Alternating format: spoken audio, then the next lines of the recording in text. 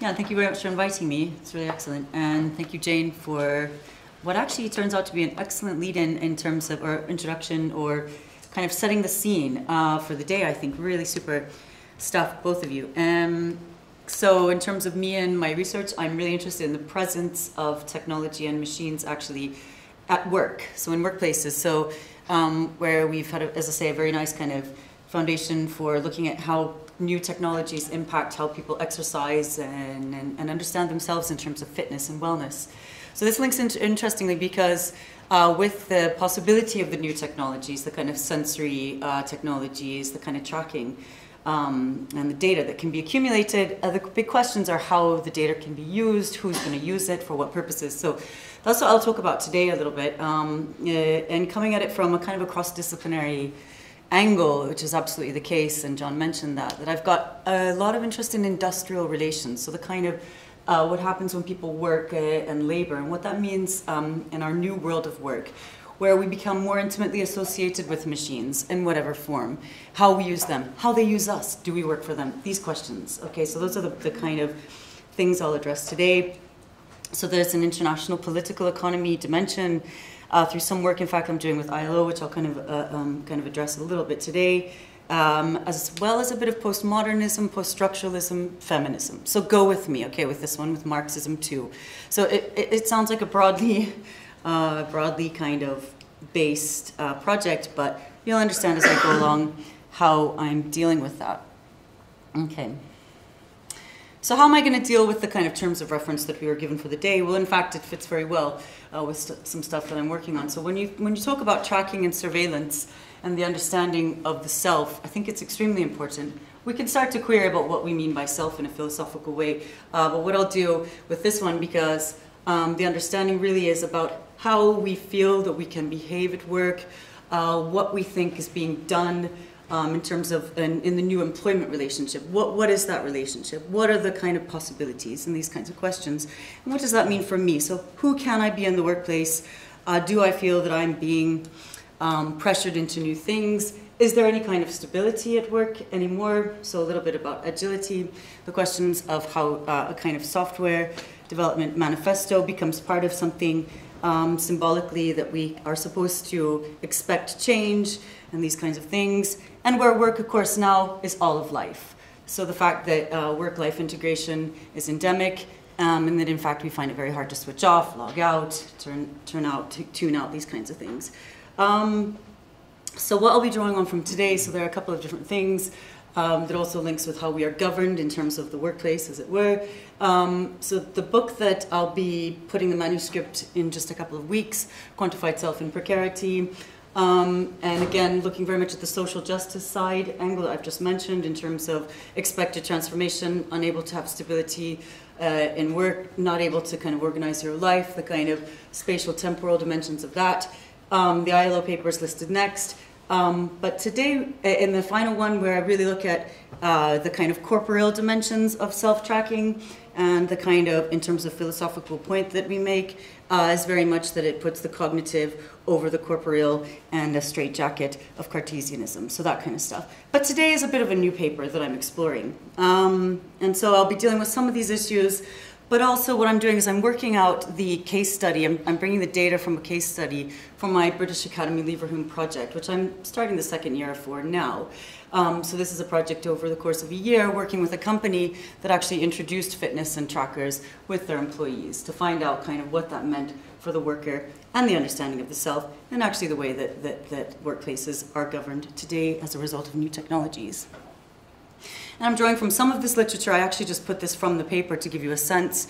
Obviously, we have the digital labor and virtual work questions that have been developed by Hughes, Fuchs, and Holtz, these kinds of projects.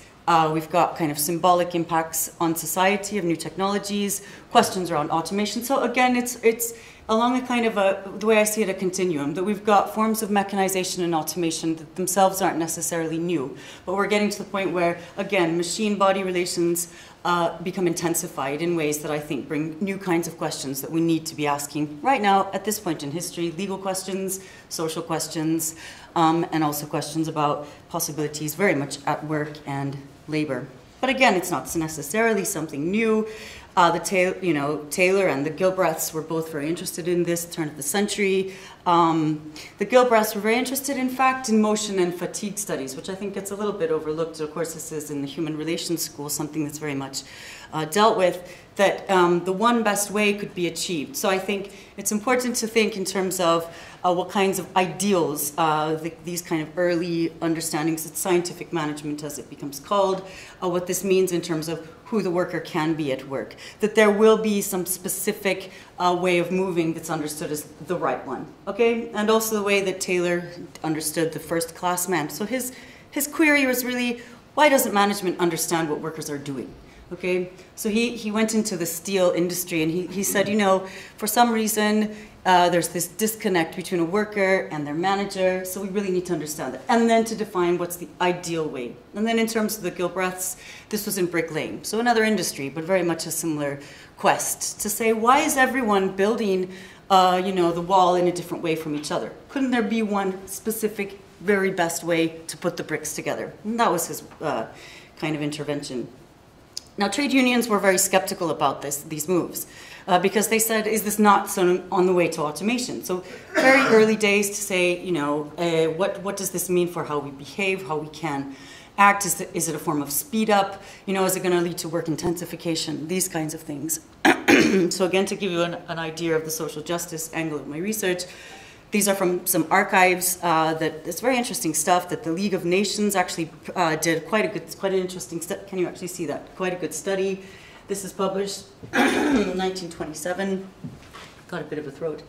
Where they're interested in looking at what scientific management in Europe, what will this mean? And actually the League of Nations was quite okay with it and thought this could be brilliant. It's really putting science at the forefront for how work can be performed, and this is going to help everyone be efficient, and it can lead to all sorts of equality of economies and things like this. But the American Federation of Labor and the AFL-CIO are really saying, well, the business machine, what happens when it runs on its own power? Questions around if we automate work, if we mechanize work, who's going to buy the product? I mean, these are very sensible questions.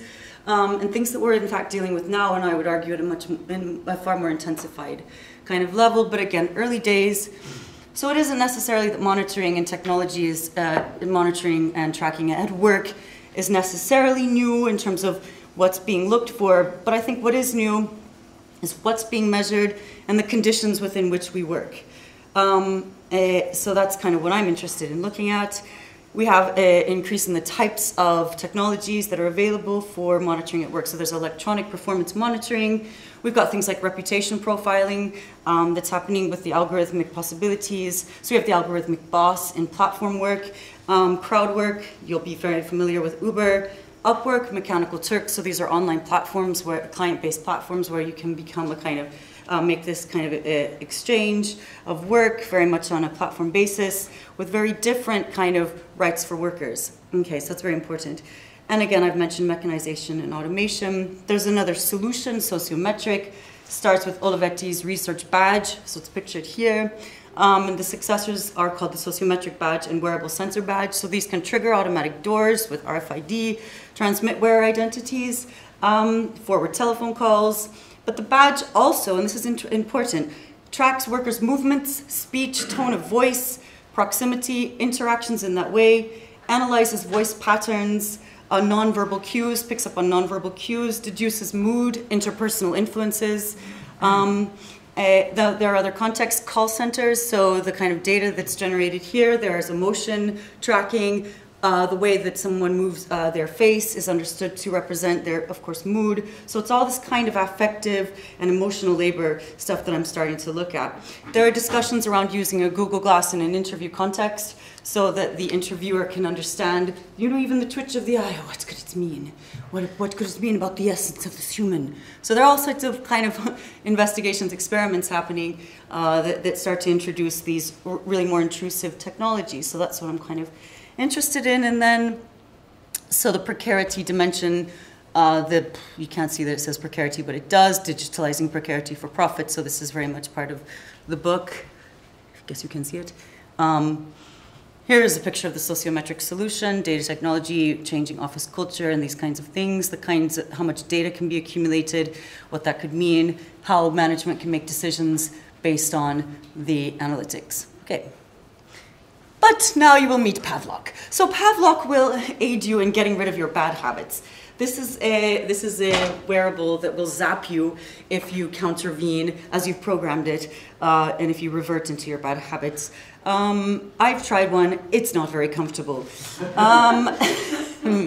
Let's just say. Okay, so now what I'm going to do is leave you with this beautiful photo while I try to go through the way that I'm arguing these things and the kind of ways I'm trying to theorize this. It's almost a test, okay? So it's the kind of, and I really want to get some discussion around this if we have time.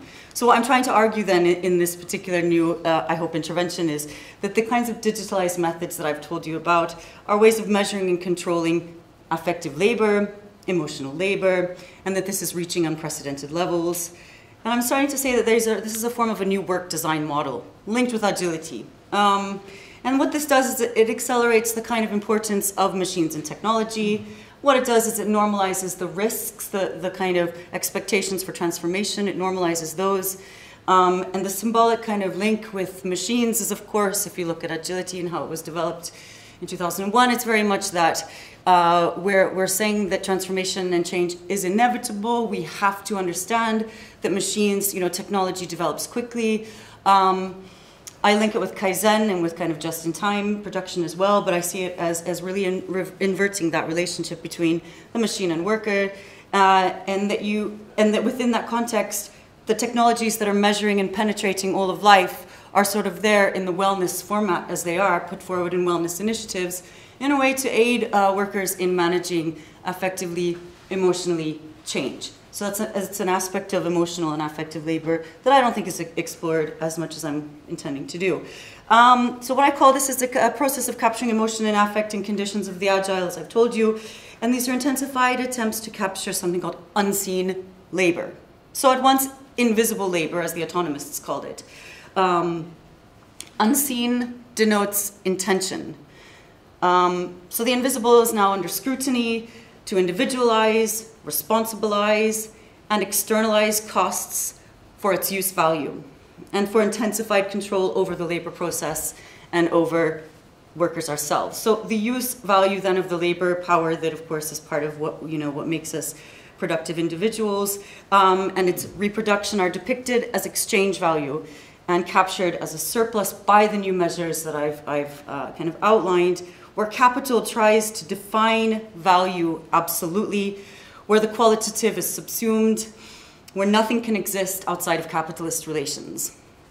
So as a central aspect then of the new working monitoring technologies is to quantify qualitative aspects of work and of the labor process, such as mood, fatigue, psychological as well as physical well-being, so as those are brought together, and of course stress. So what this does is it renders the worker permanently visible to management.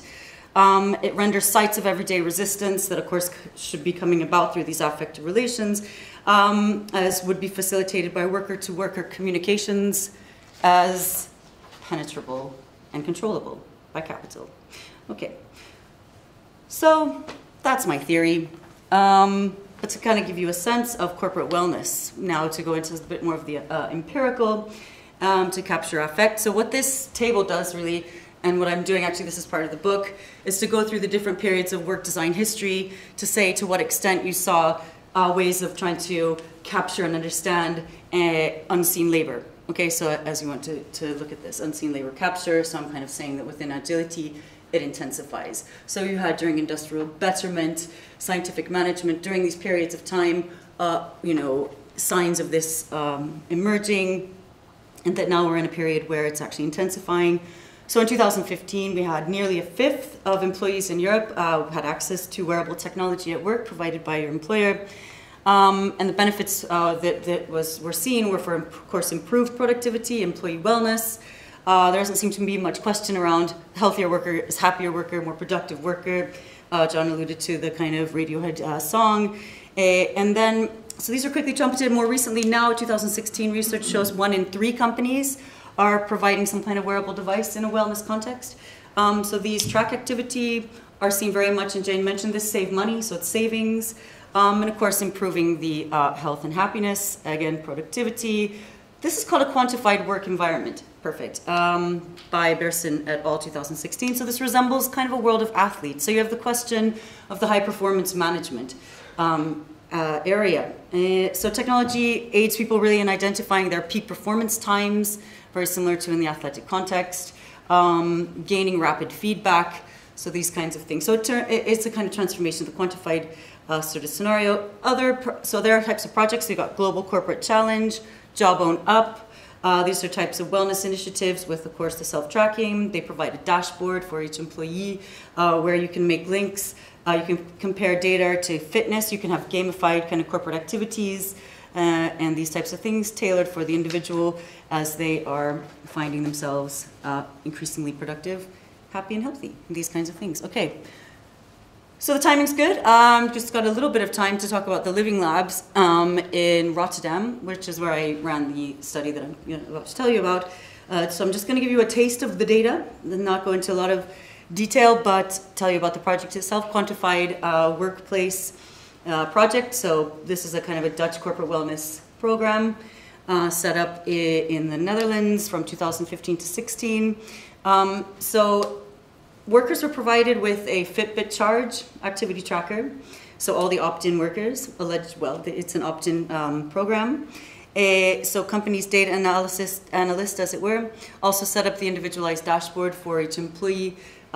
So you had rescue time embedded on your computer. So what this does is it sort of tracks productivity in a way that you've kind of tailored it if you want to, but it's screen time, so how long you spend in certain databases or certain websites. Are you on social media too much? You can decide. And the third thing is that the volunteers on the project also received a Workday LifeLog email where you gave subjective kind of input on your stress and your well-being for the day. So you had this over the entire year. So you had productivity, well-being, and stress. What's quite important about this is, of course, that these are subjective measures.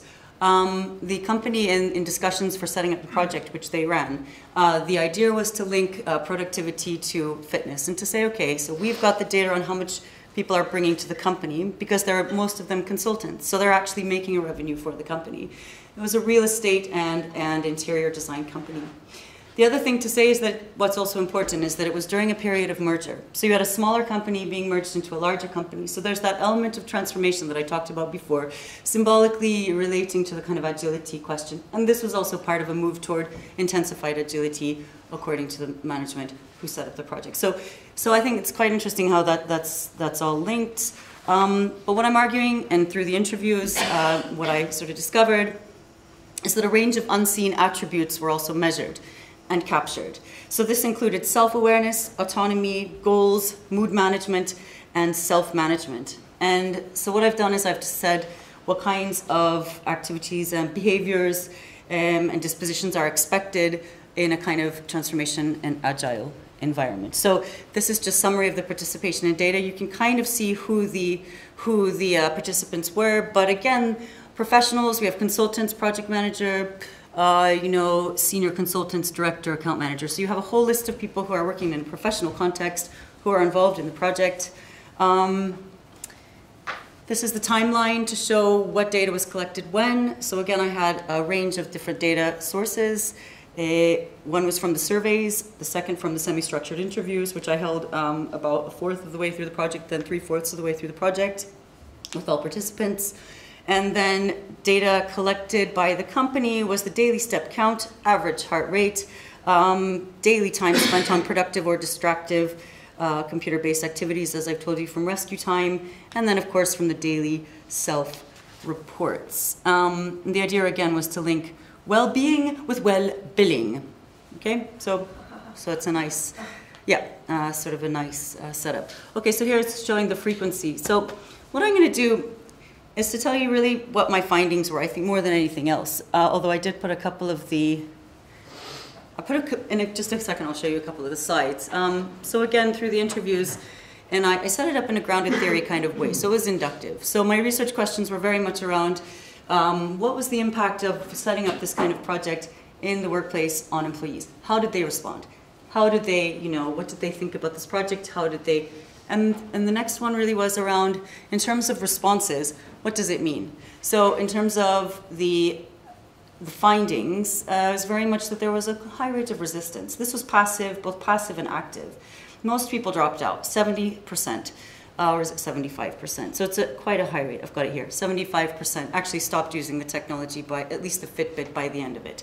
So you have a whole range of kind of dropping out. So you have the kind of active resistance, quote unquote, and then you also have the more passive, which is seen in the interviews. Difficulties in using the technology. So these are from the first interviews: motivation, relationship, behavior change. The other thing that I found is that there were perceived changes to behavior and dispositions or attitudes to the, and again, this is not done in a psychological, this is perfect, in a kind of way of psychological analysis, as it were. And the reason I did it that way is because this is subjective data that was taken from the participants, and I did it in a qualitative sort of way, social science way. Let's see. Okay, so one interesting thing to mention, which I will do now, is that partway through the project, the Dutch Personal Data Protection Agency asked some questions about the project and said, okay, you're one of the first to do this. Let's find out who is storing the data, where is the data being stored, and this is a very interesting question. Can there ever be a consensual relationship between an employer and an employee? And this is why I said before, opting in, there are questions around this. This is one of the questions we have to ask in this kind of wellness initiative, particularly when new types of data are being captured and there are clear reasons for it that of course are linked with both benefiting the company and also benefiting the employee. And let me give you some of the kind of questions for research at this point. So we've got the encroachment, intimacy, and these kinds of questions. So what really do you want your employer to know about you? What does that mean about the employment relationship, as it were? What can it mean? Is this a kind of autonomy that I am achieving? What does it mean when I am supposed to be a self-manager, when I only have a list of ways that I can self-manage? These kinds of questions. Technology and work design, this is an obvious one. Does quantification reflect real life? So the quantification, qualification kind of questions. Opting out, while maybe on paper, and there's some research that looks at this, on paper you are told you can opt in, opt out, but are you going to be left out, in the gamification kind of aspect, where people are competing against each other in groups, like how many, could you climb Mount Everest, with an aggregate of your steps. Work-life integration and imbalance, as I've talked about, the all-of-life questions, displacement of accountability, does this, if it's self-management again in that sort of way, questions around the wellness syndrome, and this one I think is one of the most interesting, is that if we talk about the kind of data-driven technologies, first of all, that are neutralizing supposedly performance management, and is seen to potentially eliminate bias in judgments, potentially in the appraisal context, does it mean this quantification of the unseen labor that goes into the types of change management? I myself become a change manager, as it were, these kinds of questions. Or how can I say necessarily that I can compete if my physical well-being isn't already at some level? So the kind of quantified workplace, does that turn into something like high-performance athletics? Is that appropriate? Does it mean that existing skills, working time capacity, so does it potentially lead to discrimination for, let's say, caring individuals, working mothers, these kinds of questions? Access to social capital. Again, is this a level playing field that we are talking about when we're quantifying work in these new and relatively invasive ways? So could it result in unequal judgments and appraisals? Does it introduce extra stress? Does it lead to work intensification? What does that mean if we're expected to constantly be in conditions of instability, agility, precarity? And the next question will have to be, are we seeing other forms of resistance? So if we talk about the kind of explicit dropout from the project, say, is that resistant exit from the project? What other kinds of resistance are we seeing? Dragging feet, use of bring your own devices, and what that means. So those are the questions today, and I think that's it. Obviously, I would like questions, discussion, and thank you very much for listening. Thank you.